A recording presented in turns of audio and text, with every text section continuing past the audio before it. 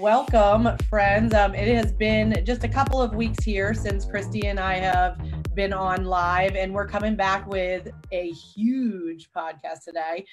We're really excited for episode number 28. It's going to be everybody's favorite because we have Nick Baldwin and we have Tristan Ahumada on here, and we're really excited. They're from the Lab Coat Agents group, and I mean, they're also involved in many other groups, many other businesses. They both have had real estate teams, just, serial entrepreneurs. And so we're going to talk through leadership with them, and we're really excited to get into that. But first, I'm Linzee Soprani. I'm the CEO of Soprani Consulting. We're the top recruiting and consulting firm in the country for all things real estate. And I'm here with my lovely co-host, Christy Belt-Grossman, who is the CEO of Ops Boss Coaching, the ultimate resource for training and coaching for real estate ops bosses. Welcome to the Leader Equation. So here's the deal. You guys have been doing this for 5 years, right? And so I want you guys to give us just a brief little background on both of you. And then Christy will kind of lead us into the rest of it. But quick, background. Tristan, why don't you start and just let us know, how did you guys, what have you been doing the last couple of years? I guess we'll get into it. So I created the group in 2014 because I was speaking around the nation for realtor.com. Same question kept on popping up. So my wife said, create a group. So I did, and I listened to her. Wise man. Wise man, right? And then a few months later, I was introduced to Nick Baldwin, and then brought him into the community. And then we started growing it rapidly. From there, we got many opportunities to do lots of other things and just get involved into lots of tech with companies and outside of real estate. And now we both do our separate things and at the same time, we both run Lab Coat Agents. I still have a team here in Ventura County, Los Angeles County, a real estate team. And now I consult Fortune 500 companies and I run Lab Coat Agents as the CEO. Awesome. And Nick. Hey, thanks for having us. I'm Nick Baldwin. Tristan originally started LCA. When he started LCA, there was a void, there was just void in the industry. You guys remember the Tech Savvy Agent blog, way back in the day, C. Passanelli, Chris Smith. Yeah. And then when those guys left realtor.com, that website, they didn't continue it. And so that was the go-to place for agents to learn about technology. And so Tristan saw that void and started this group, and who would have known that it would blow up into something that it is today. But it did, and Steve Passanelli, who was a mutual friend, introduced us and said, you guys should know each other. And Tristan, being the type of guy he is, without even knowing me, he's like, hey, come on in and join the group and be a moderator with me. So it was just basically us sharing best practices for a while, because groups were kind of a new thing at that point. And then, like Tristan said, as the group started to grow, we started to get opportunities. We had tech companies coming to us asking if they can put their tech in front of our members. So the group grew and we had to catch up to it in terms of a business. But a lot of great things came from that. So I have run teams. I don't currently run a team now, but I've been in real estate for 14 years. I ran a team with my mother. I had then my own team. And then I was offered a team leader job for Keller Williams in Clarkston, Michigan, which was my wife's hometown. So we moved to Clarkston, took on a team leader position. Then I had a team in Michigan and New Jersey. And then after about a year and a half, I stepped down from that and became regional technology director for Michigan and Northern Ohio. So that's what I'm doing now, and doing LCA. So that's my story. Awesome. Well, thank you guys so much for joining us. For those of you who are live with us today on the Leader Equation, if you haven't been with us before, Linzee and I are passionate about leadership, and we decided one day last year that we needed to learn more, and what would be the best way would be to get great leaders to talk to. So we're having you join us. We have owners, founders, CEOs, entrepreneurs, and usually they're shotgun leaders inside and outside real estate. We talk about what adds to the leadership formula, what subtracts, what divides, and most importantly, what multiplies your result. So today we've got two partners versus the entrepreneur and the shotgun leader. And I'm actually really excited about today because you guys have leadership in a little bit of a different format. You have our traditional conversation of entrepreneurial leadership, but you're also leading what I believe, I'm not sure, I didn't do my research, but I believe you're the #1 largest real estate Facebook group that exists. by a lot. 100%. So you're not only leading businesses, leading a Facebook group of over 121,000 people, like in today's times, especially, we were just talking before the show, that's incredible. So now that we know who you are, I'm going to throw it back to Lindsay and we're going to dive into some good conversation. Yeah. Cool. So, here's the deal. What I would love about Lab Coats is that it has really been my go-to. I know Christie's as well, and so many others go to learn and to get better and just to grow. And so when you guys came together, did you have an inkling that you were onto something? Because this thing caught like wildfire. Well, yeah, initially when I first created this group, what it was, I closed the door to Jake. Jake Fry's my lead coordinator at the time. I said, dude, we're going to get to 100,000. I closed the door. And he's like, yeah, we'll be lucky if we get to 10K. So right after that, I didn't understand the dynamics of what I was doing at the time. And so bringing in somebody as talented as Nick, once we brought that piece in together, we then realized what we had as companies were approaching us and saying, hey, have you guys thought about doing this or this or this? And then that started really opening up our minds as to like, oh, it's more than just a free community. I never really thought more than that. So yes, so that's a lot. There's a lot of parts that are moving now, which is beautiful. That's awesome. At what point did it go from, as we say at KW, from E to P? At what point were you kind of entrepreneurial about it? And when did you go purposeful? And what did that mean for your communication and your leadership together? Nick? Well, I mean, clearly it was when Tristan realized how talented I was and brought me in. But no.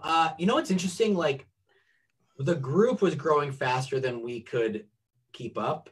And so like I mentioned earlier, like building a business model from it at the beginning was kind of all over the place. It's like, okay, where's this going? What should we do? What should we get into? Should we, build a class? Should we get sponsorships? Should we test products? What should we do? This, that, and the other. But I think like really kind of the launching off point was when the then CEO of Commissions Inc. Came to us we were around 5,000 or 7,000 members. And he's like, hey guys, I like what you're doing. I like where you're going. Cause at the time, like really nobody was doing that type of, like, why are these guys sharing best practices for free? Like, I don't get this, right? Everyone had always thought there's gotta be an agenda. At some point they're going to say, oh, we're going to have to buy a coaching course now. But he goes, I love what you guys are doing. I'd love to like host you at our headquarters and have you guys do a summit. And so we did a 2-day summit. We had about 150 people show up, which was amazing for our first time in doing a live event. And that was kind of the point where like we jumped off from there. Like we were like, you know what? Like, okay, conferences, let's get into the conference space. Like clearly, this is something that people love and this is something that they need. And so that was the point where people started to take notice, right? We had a great turnout for our first 2-day event. People flew in. We had like the Lokins. We had huge names in our industry there. And they were like, who are these guys getting the Lokins, right? And so that kind of is what started everything, that first conference. Tristan, would you say that was kind of like where it took off? Yeah, that's really where we took it to another level. We didn't realize how much influence we had. That was part one of not realizing. There was a part two, which we'll get into, but that was part one of not realizing how much influence we had. For sure. And then we just, when people were asking questions in the group about, obviously, what CRM should I use? Things like that. What's the best tech for this? Where should I go for this? And then people started naming specific products and services and tech. And then we realized that this could be a way to go. Like this could be a path, right? Like, because then we started getting tech CEOs reaching out to us like, hey guys, like I don't want to violate the group rules and spam, but people are asking about my company. What can we do to get my company out in front of your members? And so what people have to realize is just because someone approaches us and says, we'd like to sponsor you. Here's my company. The thing that keeps us honest is we always have to test it out first and put it through the ringer. And if it doesn't work for us, we're not going to stand behind it. So like when we had our third really big event in Miami, no, I'm sorry, not Miami, in Coronado, San Diego, all 25 sponsors were people that they became household names to these people. Like the members that were walking through the vendor hall knew who every single sponsor was because we had tested it and told them it was great. If we don't think something is great, we're not going to stand behind it. So that's the difference. We don't just take money to take money. It has to work. And so that's, I think, where we stand apart from a lot of other groups and a lot of other events.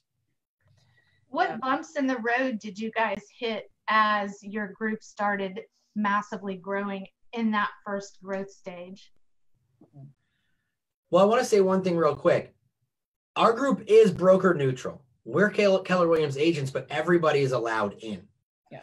So like one of the first bumps in the road was like, you know, people didn't understand what we were doing, right?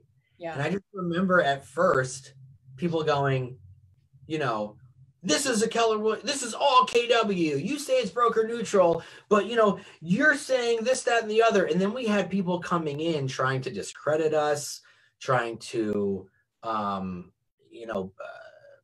say nasty things within the group. Because it was a lot of times it was coaches who had platforms that agents were paying for, but we were posting this stuff and sharing. And so that was something that people weren't used to, right, Tristan? Like, remember in the beginning, like how people didn't understand why we were doing that. And they were like, you guys have an agenda. You guys have an agenda, you know? I remember that. Look, it's still something that's brought up every once in a while. People email us, they text us, what's your agenda? What are you guys doing? So they just don't understand the model that we've created, which is okay. You know, we keep going. Yeah. It's like Zillow's going to be a brokerage. See, unlike Zillow, like we don't have an agenda. But anyway. Right. And that's a whole nother show. That is. Guys, if we were a KW group only, I could do that overnight. Right. Like, you know what I mean? So anyway. Well, and it's what's interesting about a lot of that. What I loved is that you guys continue to be in real estate too, right? Throughout a lot of that. Now you've gone into leadership positions, Nick, and done some different things, but you know, the testing of everything, it was within your businesses, right? And so that was so awesome to watch, because then we did know, like, you weren't gonna, you know, say, hey, Lion Desk works, it's great, look at all these features that I have, unless you were actually utilizing it, right? For sure. Yeah. We you know, people think that we use every system under the sun, which we really don't. Like, if we're testing out a product, we'll test it for 2 or 3 months just to kind of get a sense of how it works, and then we'll post our results. But we do have our systems that we use, you know, and it's only a handful of them, you know. Yeah. We use a certain CRM, we use a different kind of automation or ISA, but like, you know, we test things out, we run a few leads through them, and we see how it works, and we post the results. And so it's not like we're using 10 different CRMs. You know what I mean? Right. That would be a lot. People don't understand that this is the agents see it as a group, which is great. We want them to see it as a group, but they don't see the business side of it. They're like, wait, I thought you were using, yeah, I am. I'm just testing this out and showing you how it works. You know what I mean? So. Yeah. Well, and did you guys ever think about, you know, potentially, how do I want to say it? Did you ever think about not doing real estate anymore and just doing the community? Like, was that something you considered, or was it, no, I always want to be in real estate because I want to keep learning? No, we've considered it a lot of times. Because it's just natural to look at one avenue that's bringing in revenue and opportunities versus this. But what keeps me inside of the real estate world is really being able to understand what's happening next, so that I can then help the agents or brokerages and teams, right? Because I run a team, I own a brokerage, I have leadership positions, but at the same time, I'm understanding where the world is heading in the real estate world. And that's part of us helping, right? Yeah, absolutely. So that's how. Yeah, like Well, for me, when I was a team leader, I stopped. This last time I personally sold a house was 2017, because then I became a team leader, but I still had teams, like 2, right? And then I was actively working with agents. And so while I wasn't selling, that's really not my passion. My passion is systems and consulting. And as long as I'm doing that in some capacity, like Tristan doesn't really sell anymore, but he coaches his team and sets up the systems. So as long as we're still doing that and we're still in the dirt and we're still like understanding what the agents are going through and keeping up with the changing of the industry, then, you know, that's something that we're always going to do. Yeah. How long did it take you guys to get to 100,000? What was the time period from 0 to 100? Oh, I remember. Do you? No, I don't. How long? Yeah, we had a time we had a goal for 100,000 members on the 4th anniversary of the group, which was October 2019. And we hit that like 3 or 4 months early. So almost 5 years, because we started October 2nd, 2014. This is 5 years in October, right? October 2nd, 2014 is when we created it. Oh, so then, okay, then it was. You guys are like the husband and the wife talking about what day they got married, when their anniversary is. Happy anniversary. Thanks. Not today. I remember that we did hit 100,000 members before our goal. I know that, but I don't remember when. Okay, so then it was 4 years and like I'm gonna be like an 8-year-old. It's 4 3 quarters. So regardless of what the date was, it was fast, right? Fast. So what I want to know is, because that happens in our businesses, no matter what business you're in, whether it's real estate or something else, when you're successful, it goes faster than you think it's going to go. And along the way, a lot of stuff breaks. What broke along the way? Got it. Well, wait, I want to say one thing about the growth. That was good. Good question. Okay, one thing about the growth, and we'll go back to that. When Lab Code started to explode, we started to see other groups come out, right? Yep. And they weren't growing like we were growing because it was almost as if it was in response to what we were doing. It wasn't organic, and people can tell when it's not organic. So unless you're actually doing it for a real reason, because you are passionate and not because it's in response to something else, they can tell. So it's not going to grow unless you're doing it for the right reasons. So I just wanted to say that's why I think it's continued to grow, and it's continued. We're continuously adding, 3,000 people a month still, so. Without any promo. Good. Yeah. Good. Almost. Anyway, the question that sorry, Christy, I just wanted to go into that. Okay. That's okay. I was just thinking like that was, especially at that time, even now, that if somebody starts a group now, that's still fast growth. But at the time, your group was really novel and unique, and that acceleration often causes challenges and communication issues and leadership issues and systems issues. And so I'm just wondering, if someone's listening and I'm an entrepreneur and I own a business that's just starting to take off, what kind of challenges should I expect, and what kind caused all of those issues? It caused all of those issues. I think the one thing that you consistently have to be aware of as a leader, if you can be, is you have to start getting comfortable with living in uncertainty. And so I know that COVID-19 had put this right in front of our face, right? But we can actively practice adapting to change quicker and quicker the more we throw ourselves into opportunities that we have no really control over or feeling of comfort.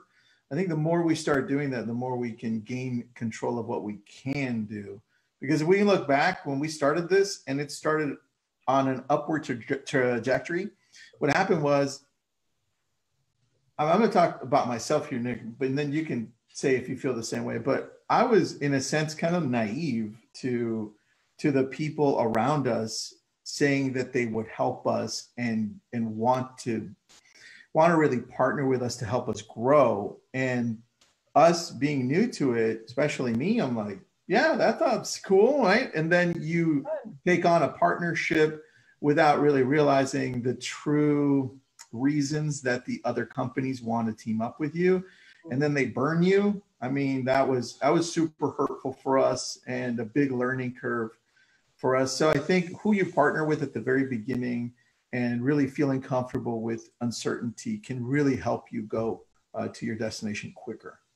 Do you have like sort of like the three, I don't know, 3 words, 3 qualities of what you're looking for in people that you partner with in that, you know, important capacity? Yeah, I need to have them have great character. So like regardless of what happens, yeah, you can cry and be sad and, you know, curl up into a ball. It's normal to feel these feelings, but character, like what happens after you do all of that? Are you going to come back? Are you going to rebound? Right? Are you just going to give up and cave and say, you know what, this just wasn't for me. I'm sorry. I want people who are going to go through that fire with me, right? Because there's going to be a lot of that fire. And that's number one.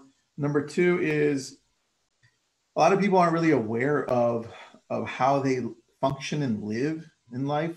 There are set principles that you have, but you don't really talk about them, and that's okay, right? Most people don't.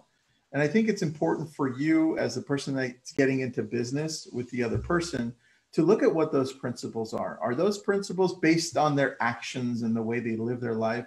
Do those coincide with the way that you live your life as well, right? And that's important. And then also how emotionally intelligent and socially aware are they? Because that's really important to me. I need to have a partner or be friends with people that have the capacity to understand what's happening around them, socially aware, and how they can cope with this through their emotional intelligence. Are they going to just blatantly destroy relationships, or are they going to help create them, right? Those are the 3 things. Did you know all of those things about Nick before you all partnered, or did you? I had no idea. He knows that I have emotional intelligence, and I'm also very emotional. Cool. Discussion about the anniversary date. Yes, I cry. No, but it's true. So like we recently had this conversation too. Like, you know, we're we're gonna launch you know, a subscription model in the next several months. And you know, when you start to connect yourselves with people who are going to help do that, it's really even more important to make sure you're aligned with people who have not necessarily, like, look, we all have our own beliefs. It's not about that. It's about making sure that we're aligned with the right people that understand what LCA is about, understand how LCA runs, how LCA is all about contribution. Like, we don't judge anybody, you know, so your principles, right? Yeah, exactly. Yeah. Like we compare it to like the Marines. The Marines have a very specific, you know, strict set of principles that they live by. And so, you know, now that we've started to become more of a legitimate business, like we have, you know, we have people that work for us, with us, we have partners. And so those people all have to kind of stand for the same thing. They have to be able to see the same mission and be in alignment. And if people are in alignment, you know, then it never works. Right. And, you know, we've gone through lots of ups and downs. Like Tristan and I have the same personality in the sense that we both like shoot before we aim. Right. And so sometimes we'll do something and not communicate it. And then the other one will be like, whoa, dude, like, I didn't know you were going to do that. Right. Because we're both very like spontaneous. And so I think if there's anything, like if we want to get to like, in terms of how Tristan and I are with each other, if there's anything that like maybe has gotten us into disagreements or maybe butted heads on something, it's typically communication. It's typically like, and our communication is good for the most part, but sometimes, you know, I'll do something and I won't confer with him. He'll do something, he won't confer with me. And so we'll butt heads on that. Mm-hmm. But then we have to also understand, okay, like at first you might get a little defensive because you meant well. And then you take a step back and you're like, you know what? Okay, I can understand how like that wasn't the best way to do it, right? Like Tristan moves at the speed of light. Right. I don't. So sometimes he feels like he's waiting for me, and that I know his personality, and that's hard for him. So, you know, those are things that we've learned about each other, and we make the best of that, you know? It all goes back to trust, right? Like I trust Nick, right? Anytime if I hear somebody say anything about Nick, I'm like, I don't think so, right? And that's where I come in and I defend him, right? Yeah. Or he goes, you're totally right. Nick's totally right. right. I could be like, yeah, you know what? Yes, but let's take a look at it. Let's take a look at it how I know him too. Right? Tristan learned something at me where like I can sometimes come off as I call it really passionate. Right. Well, that's the thing. Like I can come off not aggressive. What did you say earlier when I texted you about something? Oh, no, I did say aggressive. I said some people will view you as very aggressive. Okay. And I have to explain to it that he's really passionate and he's really involved in the moment. So, you know, it's really my interpretation of knowing him for such a long time. I have to explain it to people. I'm like, look, you can call it aggression, but it's really passionate. Let's use that towards our advantage. Right. Or even vulnerability. Like that is something that I've seen you guys bring. Like your leadership is very vulnerable. Like you allow people to see the challenges that you're going through and you're honest. And I think sometimes people can see that, you know, in the same way instead of looking at it as vulnerability. I think that it's important for leaders to be transparent.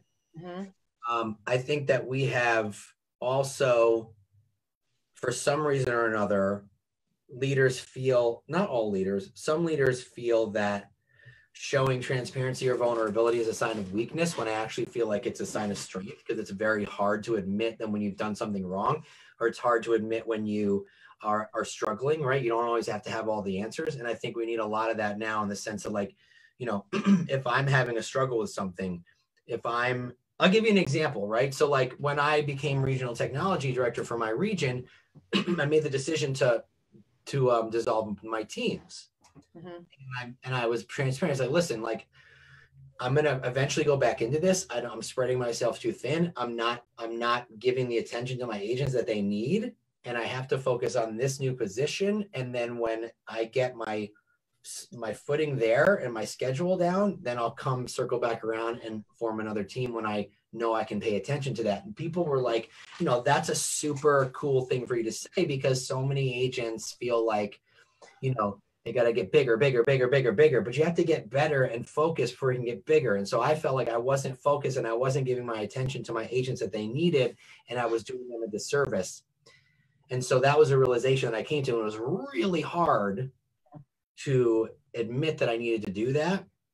But you have to talk about when you fail and when you screw up and things that you're going through, because when people feel like you're up here and you say, listen, I go through these types of struggles, they're like, oh my gosh, like, you know, knowing that you go through that, it helps them, you know, it helps them realize that like everybody goes through stuff. Like we look like we're always happy and, you know, excited, but no, we're not. Like things frustrate us and things don't work, and you have to talk about that stuff.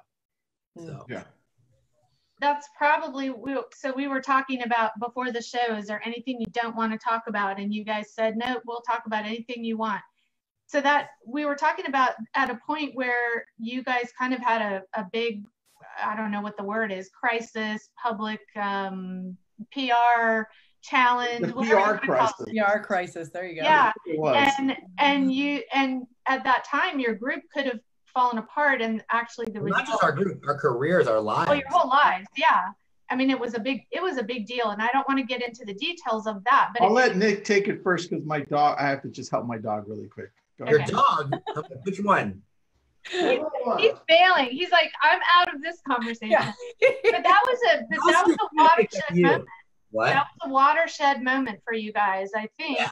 And what ended up happening is your group grew by leaps and bounds. So tell me what you learned about yourself during that time. Yeah, I think I have to preface a little bit, because, you know, about what it was. Like, you know, Tristan and I were accused of something very terrible. We were accused of domestic violence. And if anybody knows us, and if anybody knows our family, anybody knows our wives and our kids, that's clearly not true. And if anybody knows my wife, Ann Baldwin, if anything, I'm afraid of her. You know, she's 100 pounds soaking wet and not one to mess with if you bump into her in a dark alley. So that was the accusation, and it spread all over the internet like wildfire. And we don't have to get into the whole thing, but, you know, it was a situation that really could have ruined our lives. And it could have ruined the group. And we were at the time about 35,000 members. And that was big for the time. Yeah. Right. And everybody was like, death of lab coats. This is the death of lab coats. I know that, you know, people were calling for us to be fired and this, that, and the other. And, you know, over time, it actually, as a way to bring us down, actually, it had an adverse effect. It grew us, right? Like people who didn't know who we were, people who weren't in the group were like, who are these lab coat agents? Like, I join this group. And it was just like this mass exodus into the group to see what this was about. And it took a long time. And by the way, this was 2 weeks before our conference, our first big conference in Miami, which had about 300 people bought tickets. We had vendors and so on and so forth. Meanwhile, 2 weeks later at the conference, every single person who bought a ticket showed up. Only 2 speakers dropped out and 1 sponsor, and it was huge. And everyone there was supportive, and it went all over social media. So doing that and having the support was big for us because people who knew us knew it was a bunch of BS. And so it was, I think, a reality check for us in the sense that we're in the public eye, and someone who didn't like us felt the need to say this, and it had an adverse reaction and only made us stronger. And I firmly believe that it made us stronger as an organization, but as humans and people. It definitely helped my emotional intelligence. It made me not care so much about what people say about me in a negative way, because I feel that's the worst possible thing that could have ever happened. And you know, as well as I do, if those things were true, Tristan wouldn't be a market center owner. I wouldn't be in leadership for my region, right? Like our group wouldn't be as big as it is. We wouldn't have the voices that we have because we proved ourselves and grew from that experience. And now people come up to us, they're like, I can't believe that. Like getting to know you guys, like what a bunch of crap. But it made us really like stronger as friends and as business partners and just as an organization and as people, just a father, you know, a husband, all that stuff all around, you know. So in terms of leadership lessons as partners, what's that? What did you learn about leadership and partnership and communication, the two of you navigating that crisis? Because you were each navigating it in your personal lives, with your wives, with whatever, but you also had to navigate it as partners in a business. What did that look like? Yeah, I think the first thing that comes to mind is really realizing that we were intertwined in this. I didn't really realize it until then, that well, I'm like, oh crap, we're in this together, And so that was completely apparent because both our families were being attacked. Our whole families, by the way, were being attacked. And so once we realized that and united, we started approaching it as a united front. And we're like, hey, this is how we're going to approach it. This is what we're going to do. But I can tell you day 1 and 2 were a disaster. And the one thing that I did really well on that is respond quickly. I cut out all of the diseases, right? Everybody who was negative like that. And I just went all in, did a message. And I mean, now we have a PR, well, we know what to do now, right? Yeah. But the quick response to what was happening, and we stuck to our guns, which is, look, we didn't do anything wrong. And I don't care what you tell me. I'm not going to apologize for something I didn't do. And number two is you can fire me if you want. And I got fired from Keller Williams. Well, we both got, so you did. And I got not fired, but my market center kind of removed me from the roster while this was going through, where we're going through this. But it's interesting. People who we considered really close friends instantly wanted nothing to do with us. Instantly. And it made us realize even more who we want to be in business with. Who is us because they want to be seen, and who is with us because they respect us and want to be in our tribe. People and companies, by the way, because Facebook was one of the ones who called us, and I had a conversation with them, and I'm like, hey guys, look, have you heard of fake news? And they're like, yeah. I'm like, good, this is that. And they're like, okay, we trust you guys, right? Companies like Fidelity, National Title, and other companies, they're like, we're on board with you. But there were a few who didn't stick by us. And you know what? It hurt us at the time, but that's part of growth, right? That was part of it. We accepted some of those people back who have come to us and they've said, we're really sorry. And we're like, that's all good, man. No, we don't hold grudges. Also,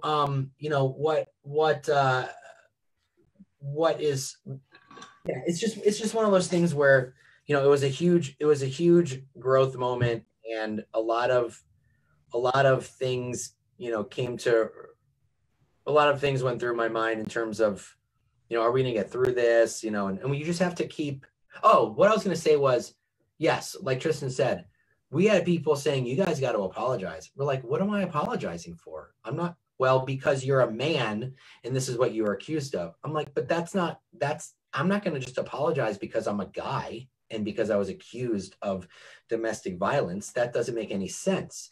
And so I'm not going to apologize because I didn't say the things that I was quoted as saying. And thank God we didn't apologize, because I am so certain that if we did, we wouldn't be on this interview right now with you. That's true. Well, and did you guys feel like you had to start filtering? Like, were you watching yourself more when you were out in public? And yeah, it's natural. It's natural to do that right after. Yeah. And you're like, oh, you know what? Well, conversations are being had around us, right? So yeah. I'll let you take it. My dog's barking. Like the other day, somebody in a Facebook group tried to call me out. Like I was being very vocal about equal rights and so on and so forth with what's going on.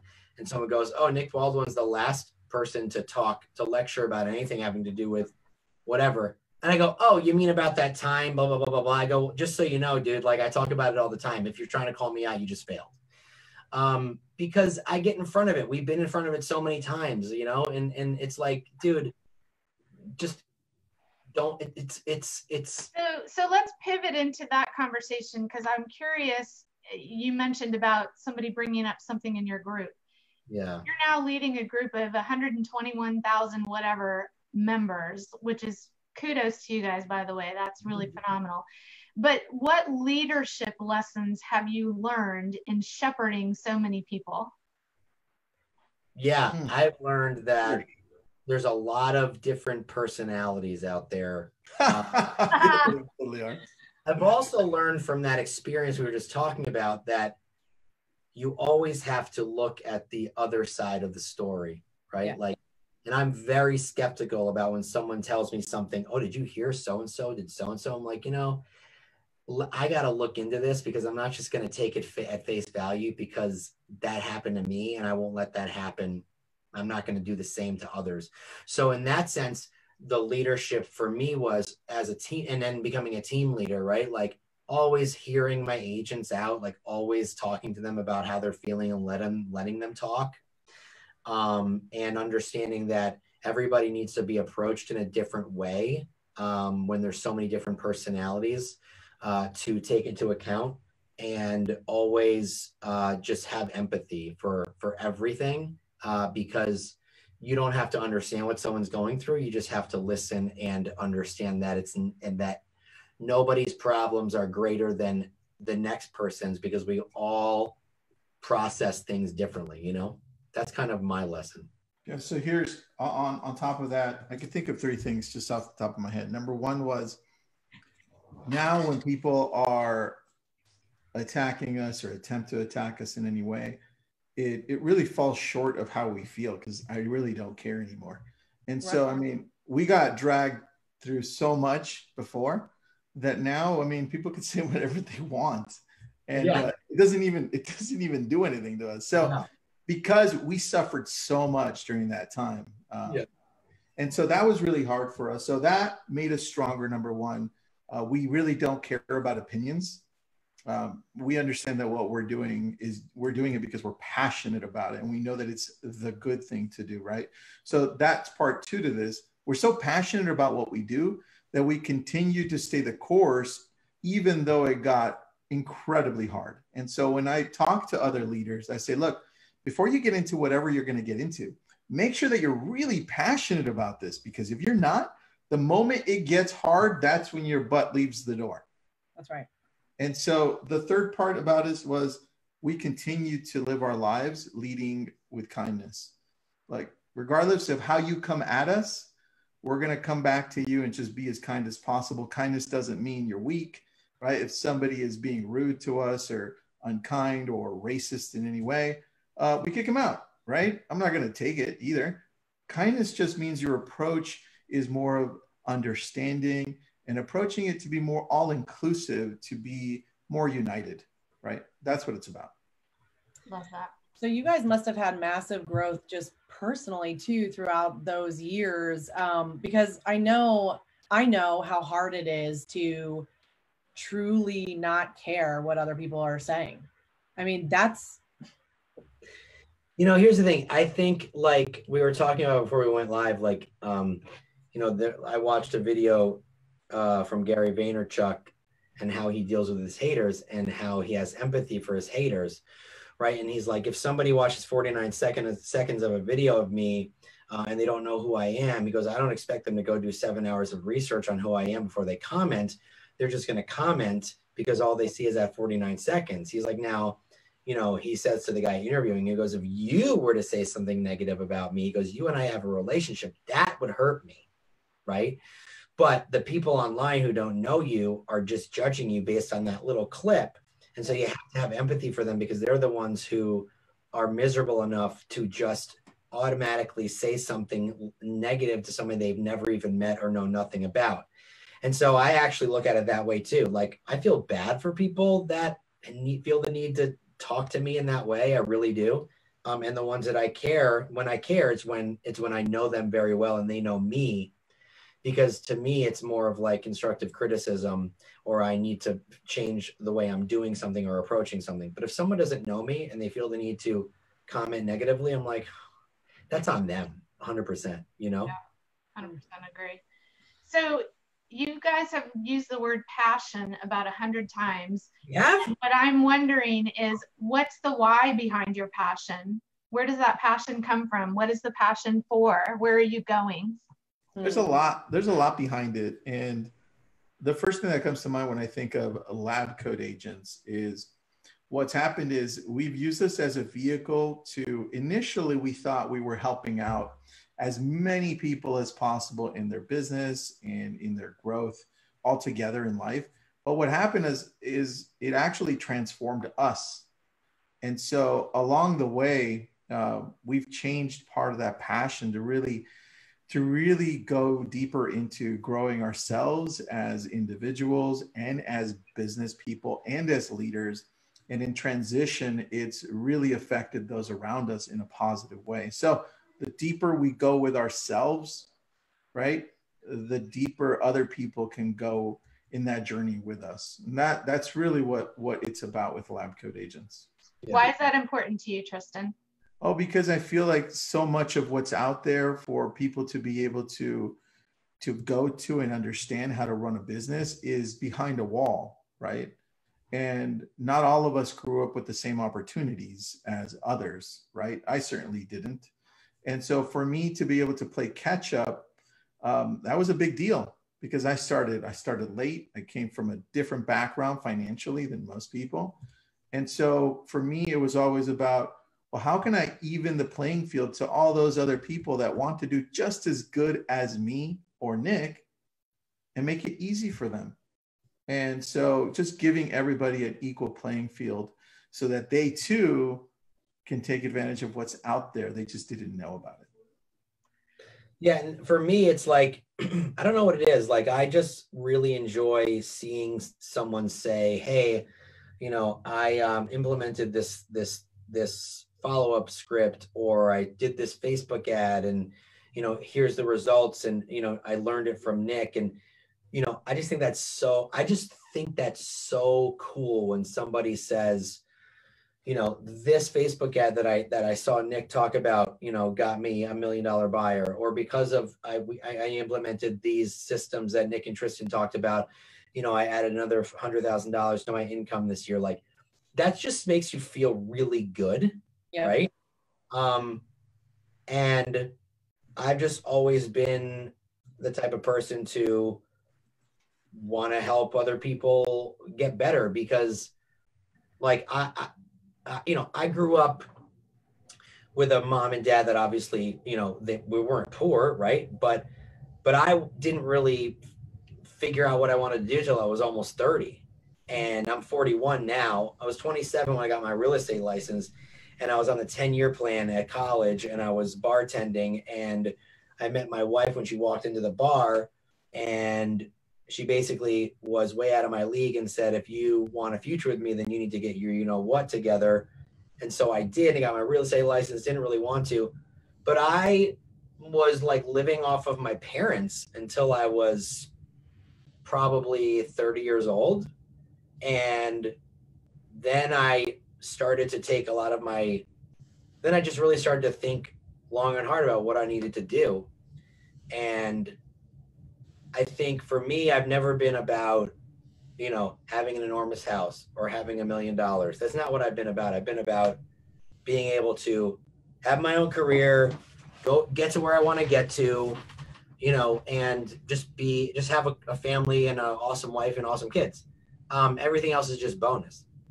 So I don't want people to have to depend on others to get to where they need to be in financially. And so giving them advice and strategy makes me feel good when it works for them, because it can essentially change their life, Love that. I have another question for you, Lindsay, unless you want to go. Go. Okay. So I would be remiss not to ask this, because the leader equation, normally who we have on is the entrepreneurs and their shotgun leader, their director of ops, their director of sales, whatever, the visionary integrator relationship. Is your relationship a visionary integrator relationship, or are you both the visionaries and you each have integrators? And if so, should we be getting them on the show? Yeah. That's a great question. So actually, we struggled with that for the first 4 years, because we're both very visionary oriented. And and my wife's a total visionary too. So I was always lacking the analytical side. So over the last 2 years, we've put better people in place in our organization to be more ops oriented, right? Analytical type thing. Yeah. And I've worked a lot on myself to grow that part of how I function as a leader as well. So yeah, it's definitely been a challenge for us 100%, but we're adapting and we're growing. So I know, you look at Nick now, the ability for him to be more organized and analytical has gone from like 0 to 100 miles an hour over the last year and a half. And I always commend him for that, because ever since that team leader role then got him to that next position, it just changed the way he started thinking and organizing things. So yeah, we've both grown a lot. We're both, like that, like, it's like when you're hiring for a role in your team and you're like, oh, I'm going to hire that guy. I really liked him. Right. But if you hire people I like that guy, he's just like me. Right. Right. You're just going to hire someone who's just like you, and they're still not going to be able to do anything that you can't do. So that's Tristan and I. Like, we come up with a lot of the ideas, and we've always had challenges implementing. So luckily, like you said, we have a strong team on the back end now that's really helping us implement. And very strong team. Yeah. How many are on the team? Just out of local, we've got 3 locally, and then we've got 4 virtual assistants as well. Those are people that are on the payroll, and then outside of that, we have moderators and admins who help run Lab Code Agents, and that's a total of 36. So they're always contributing and giving for free, right? Mm-hmm. And then off of our side project, which is the membership type thing that we're bringing up, there's two other partners involved on that, and they're going to be part of that organization as well, along with like a whole bunch of other people. But look, it takes amazing people that help you put things into play. That's the key. You look at Steve Jobs and Steve Wozniak, right? Warren Buffett, and tell me the guy's name, the other dude. Anybody know his business partner? No. Oh, geez. Yeah, the guy with the thing at the other place. Yeah, thank you, Nick. That's the one. That's exactly the one. Wizard behind the screen. There's always a wizard behind the screen. Yep. Yeah. Well, so really quickly, when you guys were first doing like your events and everything, that was the two of you. No, we have event planner. We have an event planner. We have an event planner, and right now, honestly, like our event planners are our wives.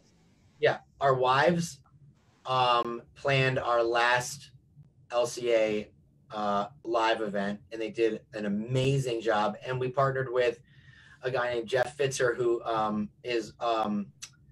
he runs a region for USA Mortgage. And Jeff, when we partnered with Jeff, he really helped us because he runs our podcast, so he keeps that consistent. And he also helps organize our one-day events. So he's an implementer, right? Yep, absolutely. He's also an idea guy too, and he's very creative. But when you partner with people, you know, that kept us on track.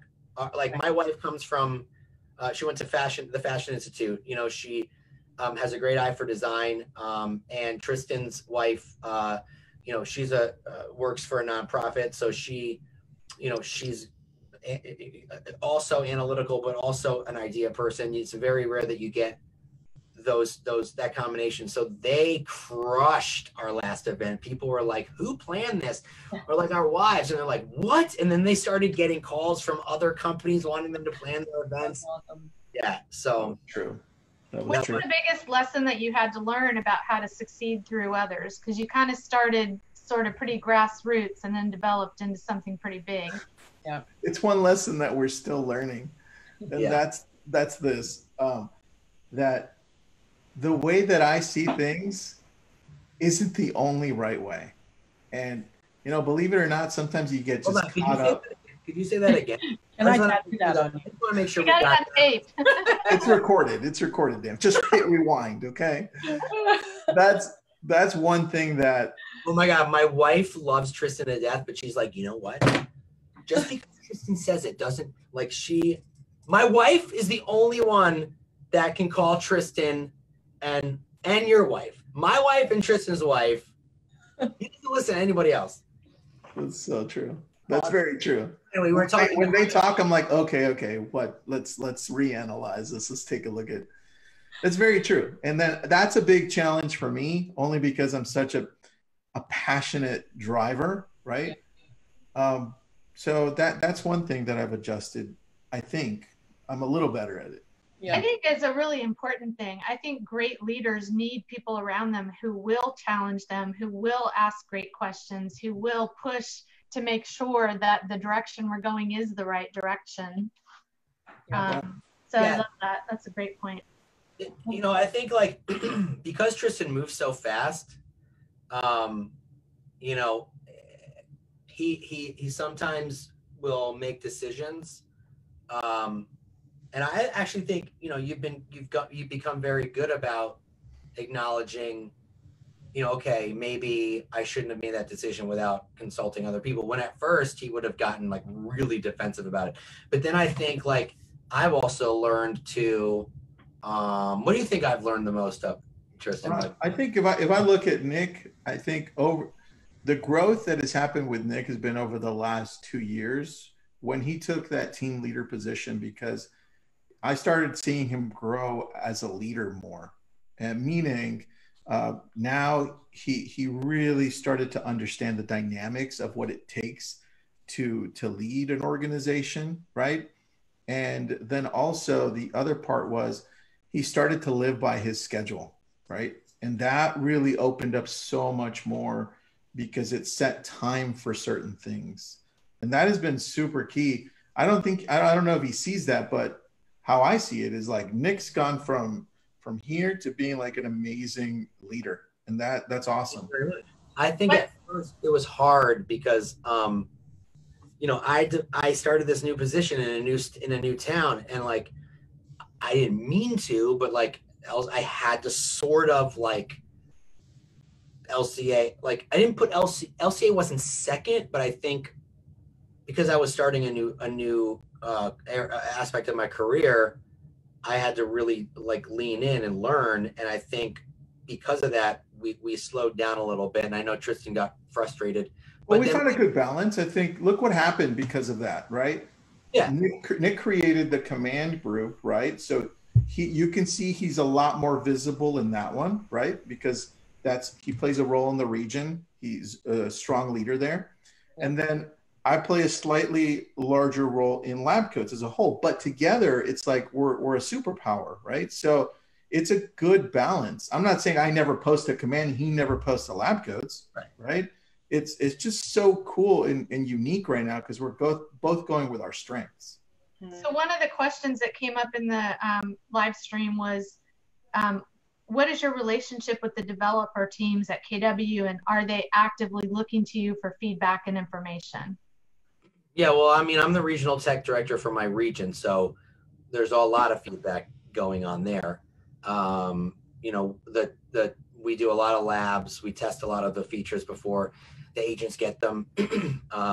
Like for instance, being rolled out very soon. If you're a KW agent, you'll be excited that you're not going to need MailChimp anymore to send out email campaigns because you'll be able to do it through command email. And I have that feature and it works incredibly well. So that's going to be fun. And you know, there's a lot of cool things we get to test and give feedback. Say we don't like something, we get to suggest cool features. Like one of the suggestions was, you know, the ability to for a client to request a live video tour of a property. You know, that was something that we came up with, and we pitched it to Jason Abrams, and they ran with it. And within 90 days, within 60 days, 30 days, it was like now in our app. So your clients can do that. So like, it's very cool. And there are a lot of things that people have to understand. If you're a KW agent, command is being built on such a huge scale. It's being built for 180,000 agents, right? It's not being built for 10,000 or 20,000, right? The largest CRM next to command has 30,000 users, right? But when you look at 30,000 users, obviously that's a lot, but compared to 180, it's a whole different scale. Right. So they're building things differently because they have to build it for more people. So it takes a little bit longer, and there might be a little bit of kinks that need to be worked out once it's released. But if you look at command from when it was rolled out in February 2019 to now, I mean, it's like a completely different system. So I love that I'm able to have conversations with huge agents like Greg Erlanger of Easy Sales Team. Like they in the first week of June, they listed 48 homes in the first week. Right. And I got him for a webinar, by the way. I don't know if you saw the email, but they're a huge team. They're like top 10 in the company and #1 in my region. So those are the people that I get to be in conversation with. And that's so fun because then we get to take what they need for command, which is much different than what a $2 million or $3 million producer needs, right? But at the same time, those teams are more eager to help you because they come from a solution-based place, Right. and so so it's really cool to talk to people like that when it comes to masterminding around tech. That's awesome. Long-winded answer, sorry. Tristan also has a regional position. Why are you hiding it from everybody? I know. I have a regional position. Really good. That's awesome. Really good. That's really good. What's the best thing that you guys have done together? Let's wind up with that. Sleepovers. You know what? I'll tell you what. There's two things that come to mind really quick. Yeah. That's when we're on stage, we're fire together. It's so good. It's like we're brothers. And the other thing, and then the other thing that I miss is when we mastermind in person. When we mastermind in person, once we get all of the stuff out, like, ooh, what's your favorite game? What'd you eat? All that crap. And then we get into it, then it gets really good. That's awesome. Yeah. Well, well, I'm sorry. Go ahead, Lindsay. No, you go, Nick. No, I was going to say, like, it's funny because, like, when we go up on stage, it looks like, we have obviously very good chemistry, right? But I think that that's part of why Lab Coats has been successful, because I think, like, we like to teach, but have fun, right, doing it. And so if we can make people laugh and teach them how to grow their business, like, then we've done our job. So, Awesome. So how can our listeners find you, get in touch with you, all of that stuff? Send you referrals, go to your events. Yep. I think if you just go to labcoatagents.com, our main website, you can find both of us there. And obviously go to Facebook. Yeah. You can go to Facebook, type in our names. Easiest you can go to Lab Coat Agents. If you're a KW agent, you can go to Command Your Conversion, which is the KW command group we have. And you can email me at nickbaldwin@kw.com if you want to reach out. Awesome. You guys, thank you so much. Because he doesn't check his email. I don't check my email. You can text me, and my text is on Google, so just Google it. I love it. Well, we're so thankful. There were so many things that I probably could have talked to you guys for like another hour. So thank you so much for, talking through leadership and talking through your partnership and just being really raw and honest with us. We really appreciate it. Yeah, no problem. Thank you guys. Thank you so much. To be here. Thanks for having us. Have a great day. Thanks, everybody. Bye. Bye.